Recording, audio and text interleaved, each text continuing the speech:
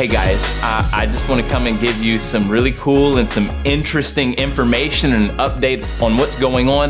But first I want to say, in light of all of the craziness that this whole season has been with COVID and hurricanes and constant change and like what's the next thing, in spite of all of that, this I know, we're okay. Like our church is good. It's healthier than it's been. It's more stable and secure. I'm looking at our leadership and our teams and our staff and our core people just going, wow, we're okay. And I want you to know that as you trust God and follow Him, you're gonna be okay too. Because the Bible clearly says we're not of this world. And so we don't have to freak out when everything in this world is freaking out. And so with that, I want to share some really cool and interesting stuff. Here's the cool part. This past Sunday was amazing. I got to hear all about it and it was awesome, off the charts. We had so many people. We packed out Hamilton's gym and that is so cool. But the interesting part is that we packed out the gym and kids were packed out. And so there's another interesting part. And if we'd have known this on Sunday, we would have let you know, but we didn't. Hamilton's gym floor is getting refinished this week, which means we can't have service there this weekend. And you may think, oh my gosh, we just had it and I thought we were getting back. Let me just say, this is a good thing because it gives us an opportunity to, number one, look at the service that we have and go, wow, it was amazing, but recognizing two things. Number one, we have to go to 2 services immediately. That's a good problem to have. The other is this, we're able now to use other portions, other facilities at Hamilton that gives us the opportunity to spread more people out, keep everybody safe, and have an awesome experience and environment for everyone. So I don't want you to look at this as like, oh, it's more craziness. No, this is going in the right direction because we recognize that God's at work. Like, wow, Sunday was amazing. And my heart as a pastor is to not just have an amazing experience, but for you to grow in your walk with God and be able to trust Him.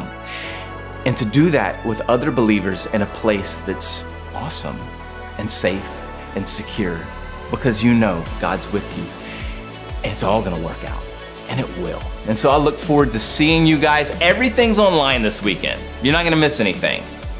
You may miss some people, but let me just encourage you, get with some friends, host a watch party, watch it together with friends, hang out. That's the heart of the church anyway. Connect to God, connect to people, love God, love people, and serve.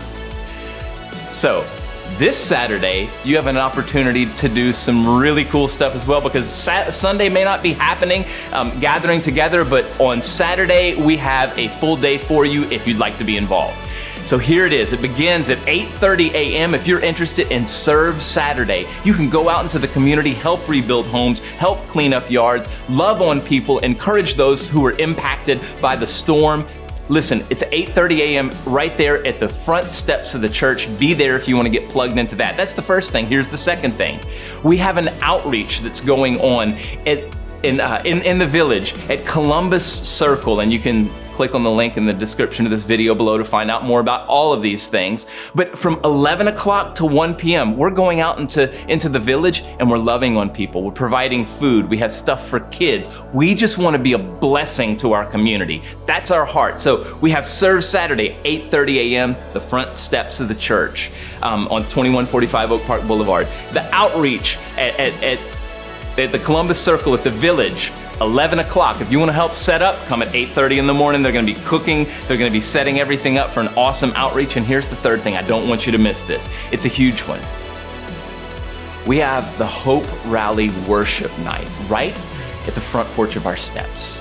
And you can look and click on the description and the link below that's going to show you what time it's at, what's going on. But it's not just our worship team. In fact, it's not going to be our worship team. It's worship teams from all over our community and really all over our country.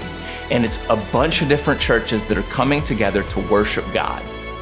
So I know we don't have church on Sunday, but we can have it on Saturday by serving our community, by loving on people in our community in an outreach at the village, and by worshiping together at that Hope Rally I hope to see you at one or all of those things. Love you guys and see you there.